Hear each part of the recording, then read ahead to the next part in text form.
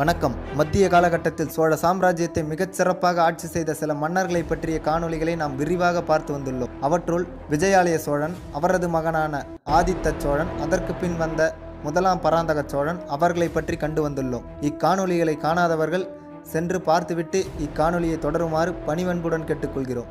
மத்திய காலகட்டத்தில் அரசர்களாக இருந்தவர்களை பற்றி நாம் காணொளிகளை கண்டு வந்தோம். முதல் முறையாக ஒரு இளவரசருக்கான காணொளியை நமது வரலாற்று தோழனின் குழு சார்பாக வெளியிடுகிறோம்.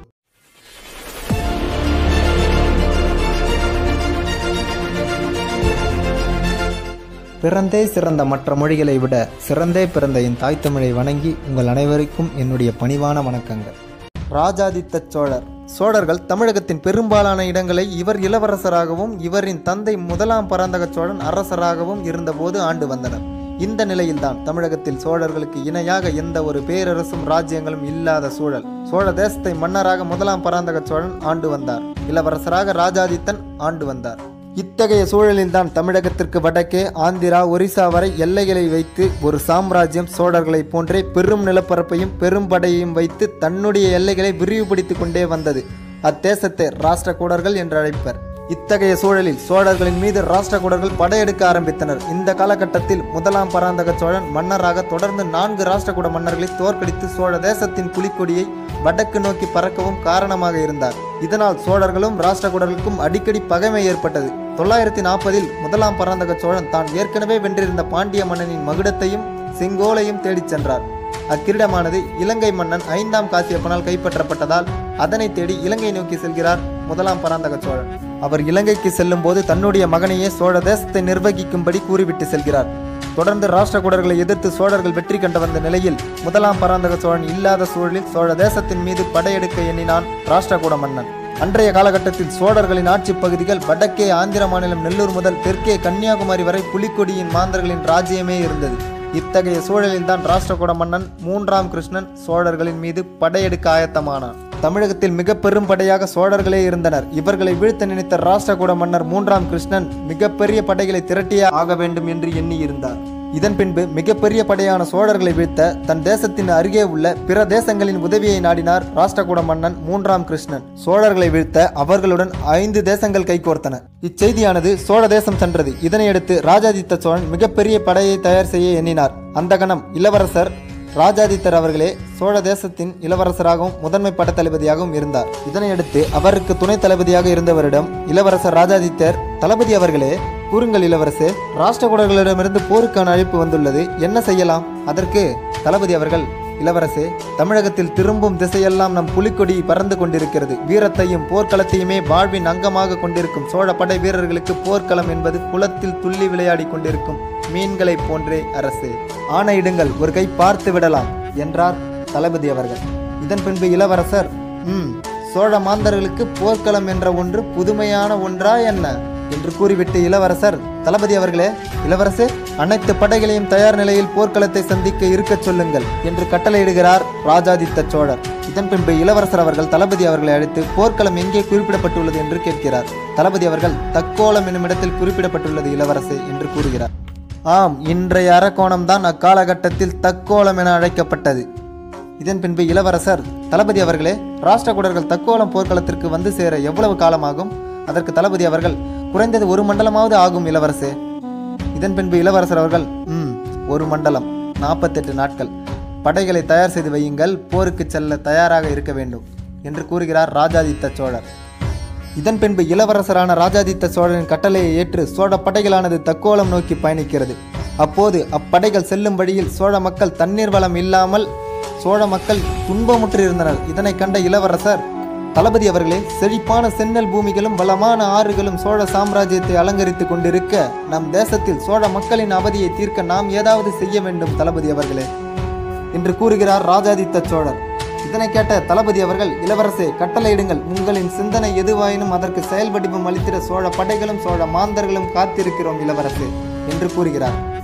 இதன் பின்பு இளவரசரான ராஜாதித்த சோழர், அப்படியானால் சோழ தேசத்தின் மக்களின் துன்பத்தை துயர்துரிக்க ஒரு பிரம்மாண்டமான ஏரியை வெட்டச் சொல்லுங்கள் என கட்டளையிடுகிறார் அப்போதைய இளவரசரான ராஜாதித்த சோழன். அவர் கூறிய அடுத்த கணமே படைத்தளபதி அவர்கள், உத்தரவு இளவரசே என்று கூறுகிறார். பின்பு இளவரசர், தளபதி அவர்களே, போருக்கு செல்லும் நம் சோழ படைகளை இப்பெரும் ஏரியை வெட்டக் கூறி கட்டளையிட்டு விட்டேன். நம் வீரர்கள் சோர்வடைந்து போர்க்களத்திற்கு சென்று சரியாக போரிட முடியாமல் இருக்க நானே தவறான கட்டளையிட்டு விட்டேனா தளபதியாரே என்று கேட்கிறார். இதனையடுத்து தளபதி அவர்கள், இளவரசே, சோழ தேசத்தின் படை வீரர்கள் தங்களின் மக்களின் குறை தீர்க்கவும் துயர் துடைக்கவும் தன் இறுதி மூச்சு உள்ளவரை போராடியே தீருவார்கள். நம் சோழ தேச படை வீரர்கள் நம் சோழ தேச மக்களின் துயரத்தையும் வீரத்தையும் சேர்த்தே சுவாசிக்கிறார்கள் இளவரசே, நம் சோழ படைகள் என்று கூறுகிறார் படைத்தளபதி அவர்கள். இதனை கேட்ட ராஜாதித்த சோழர், அதுவும் சரிதான் படைத்தளபதி அவர்களே என்று கூறுகிறார். அடுத்த கணம் இரவு பகல் பார்க்காமல் சோழ படை வீரர்களும் மிகப்பெரிய பிரம்மாண்டமான ஏரியை வெட்டினார்கள். அவ்வேரிக்கு என்ன பெயர் சூட்டலாம் என்று இளவரசர் ராஜாதித்தர் தளபதியிடம் கேட்டார். அதற்கு தளபதி அவர்கள், நீங்கள் எப்பெயர் கூறினாலும் புகழ்மிக்கதாகவே இருக்கும் இளவரசே என்று கூறினார். இதன் பின்பு இளவரசர் அவர்கள், சோழ தேசத்தை ஆட்சி செய்து கொண்டிருக்கும் என் தந்தையான வீரநாராயணன் எனும் முதலாம் பராந்தக சோழனின் பெயரையே சூட்டலாம் என எண்ணுகிறேன் படைத்தளபதி அவர்களே என்று கூறுகிறார். அதற்கு படைத்தளபதி அவர்கள், வரலாற்றில் எத்தனையோ சாம்ராஜ்யங்கள் இருந்தாலும் சோழ சாம்ராஜ்யத்தில் முதுமையினால் தளர்ந்திருந்தவரும் உடம்பில் 96 காயங்கள் உள்ளவரும் கால்களில் பட்ட கொடிய காயத்தினால் எழுந்து நடக்க முடியாமல் இருந்தவரும் போர்க்களத்திற்கு சென்று போரிட்டு புலிக்கொடியை பேரரசாக உருவெடுக்க வைத்த விஜயாலய சோழனின் மிக பெரும் வாரிசான காவிரி இரு கரையோரமும் 108 சிவ ஆலயங்களை எழுப்பிய ஆதித்த சோழனின் வாரிசான நம் தேசத்தை சிறப்புடன் ஆண்டு கொண்டிருக்கும் தில்லைக்கு பொன்கூரை வேந்த வீரநாராயணன் எனும் முதலாம் பராந்தக சோழ சக்கரவர்த்தியின் பெயரை வைப்பதே சிறப்பு என்றார் தளபதி அவர்கள். இதனையடுத்து அந்த ஏரிக்கு வீரநாராயண ஏரி என பெயர் சூட்டப்பட்டது. ஆம், பின்னாளில் இதனையே வீராணம் ஏரி என அனைவரும் அழைத்தனர். இத்தகைய ஏரியே இன்றைக்கு சென்னையிலிருந்து சுமார் 235 கிலோமீட்டருக்கு அருகே உள்ள வீராணம் ஏரி ஆகும். இன்றும் சென்னைக்கு தண்ணீர் வழங்கும் மிக முக்கியமான ஏரிகளில் வீராணம் ஏரியும் ஒன்று. 1000 ஆண்டுகள் கடந்தும் இன்னும் இந்த ஏரியானது நம் தமிழ் சமூகத்திற்கு பயனுள்ளதாகவே உள்ளது. இதுவே சோழர்களின் ஆட்சி திறனுக்கு சான்றுகளில் ஒன்று. வீராணம் ஏரியை பொன்னியின் செல்வனில் அமரர் கல்கி அவர்கள் தொடக்கத்தில் மிகச் சிறப்பாக வர்ணித்திருப்பார். இந்த ஏரியின் நீளமானது சுமார் 14 கிலோமீட்டரும் அகலமானது 4 கிலோமீட்டரும் உள்ளது. இத்தகைய ஏரியை அக்காலகட்டத்தில் வடிவமைத்தவன் ராஜாதித்த சோழன். இத்தகைய செயலை செய்த ராஜாதித்த சோழனை மற்றொரு மன்னராகவே சோழ தேச மக்கள் எண்ணினர். இதன் பின்னர் தக்கோலம் என்னுமிடத்தில் ராஷ்டிரகூட மன்னனான 3ஆம் கிருஷ்ணன் மற்றும் அவருடன் நட்பு நாடுகளான 4 சாம்ராஜ்யத்தின் படைகளும் சோழர்களை எதிர்க்க போர்க்களத்தின் ஒரு முனையில் வந்து நின்றனர். இதன் பின்னரே மிகப்பெரிய படையான சோழ படைகளும் மறுமுனையில் வந்து நின்றது. பின்னர் அப்போர்க்களத்தில் இடி மின்னலின் சத்தத்தை விட வேல்களின் சத்தமும் வாள்களின் சத்தமும் அதிகமாக கேட்டது. வெட்டிய வீராணம் ஏரியில் கூட அவ்வளவு தண்ணீர் ஓடவில்லை. அப்போர்க்களத்தில் இரத்த ஆறே ஓடியது. பல ஆயிரக்கணக்கானோர் உயிரிழந்தனர். யானைகள் அனைத்தும் செத்து மடிந்தன. இருந்த போதிலும் புலிக்கொடி பொறித்த மாந்தர்களான சோழப்படையே முன்னேறி சென்றது. ஒரு கட்டத்தில் சோழர்களின் தாக்குதலால் எதிரில் நின்ற படைகள் சிதறி ஓட ஆரம்பித்தனர். இதன் பின்பு ராஷ்டிரகூட படைகளை வழிநடத்தி வந்த 3ஆம் கிருஷ்ணன் பின்வாங்குவது போல பதுங்கி இருந்தான். இவருடன் மனா சாம்ராஜ்யத்தின் படை வீரர்களும் கிழக்கு கங்க மன்னர்களின் படைகளும் வைடூம்பர மன்னனின் படைகளும் வானர்குலத்தின் படைகளும் இணைந்து போர்க்களத்தில் மீண்டும் சோழர்களை எதிர்த்தனர். இத்தகைய மிகப்பெரிய படையை கண்டும் சோழ சாம்ராஜ்யத்தின் இளவரசனான ராஜாதித்த சோழன் எதிரில் நிற்பது எப்பெரும் படையானாலும் என் சோழ படைகளே முன்னேறி செல்ல வேண்டும் என்று தனி ஒரு வீரனாக கர்ஜித்தார். அவர் கூறிய அடுத்த கணம் சோழ படை வீரர்கள் முன்னேறி சென்று பல வீரர்களை கொன்று குவித்தனர். ஒரு இளவரசராக இருந்து 5 பெரும் சாம்ராஜ்யங்களை எதிர்த்து போரிட்டவர் தான் இந்த வீரனான ராஜாதித்த சோழர். போர்க்களத்தில் எங்கு பார்த்தாலும் சோழர்களின் புலிக்கொடியே பறந்திருந்தது. இத்தகைய சூழலில் சோழர்களை எதிர்க்க ராஷ்டிரகூட மன்னனுடன் வந்த கிழக்கு கங்க மன்னன் 2ஆம் பூதுங்க போர்க்களத்தின் நடுவே ராஜாதித்த சோழரை நோக்கி வந்தான். மிக பணிவுடன் ராஜாதித்த சோழனை நோக்கி கிழக்கு கங்க மன்னன், நான் ராஷ்டிரகூட மன்னனுடன் இணைந்து தங்களுக்கு எதிராக மிகப்பெரிய தவறை செய்து விட்டேன். இவ்வுலகில் மிக பெரும் வீரத்தையும் அறத்தையும் கொண்டுள்ள சோழர்களை வீழ்த்த எத்தனை பெரும்படைகளை ஒன்றிணைத்து வந்தாலும் முடியாது. ஆதலால் எங்களை மன்னித்து விடுங்கள் என்று கிழக்கு கங்க மன்னன் வருந்தினான்.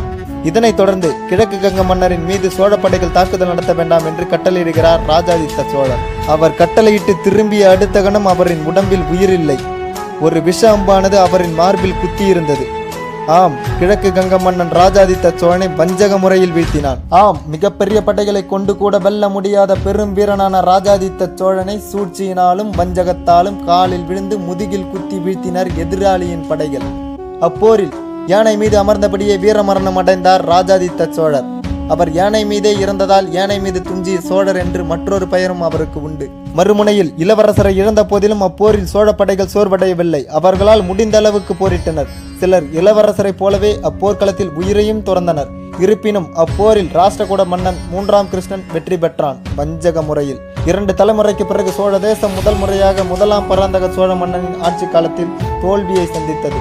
வஞ்சக முறையில் சோழர்களை வீழ்த்தி வெற்றி மாலையை சூடினான் ராஷ்டிரகூட மன்னன் 3ஆம் கிருஷ்ணன். இச்செய்தியானது இலங்கைக்கு மணிமகுடத்தையும் செங்கோலையும் தேடிச் சென்ற மன்னரான 1ஆம் பராந்தக சோழனுக்கு சென்றது. மிகுந்த ஆத்திரமடைந்த 1ஆம் பராந்தக சோழன் ராஷ்டிரகூடர்களை முற்றிலுமாக அழிக்க நினைத்தார்.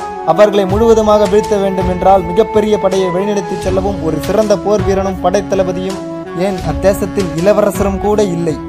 அடுத்த இளவரசராக கண்டராதித்த சோழரே இருந்தார். அவர் மிகப்பெரிய சிவன் பக்தராகவும் இறைப்பணியிலேயே தன்னுடைய ஆர்வத்தையும் காட்டினார்.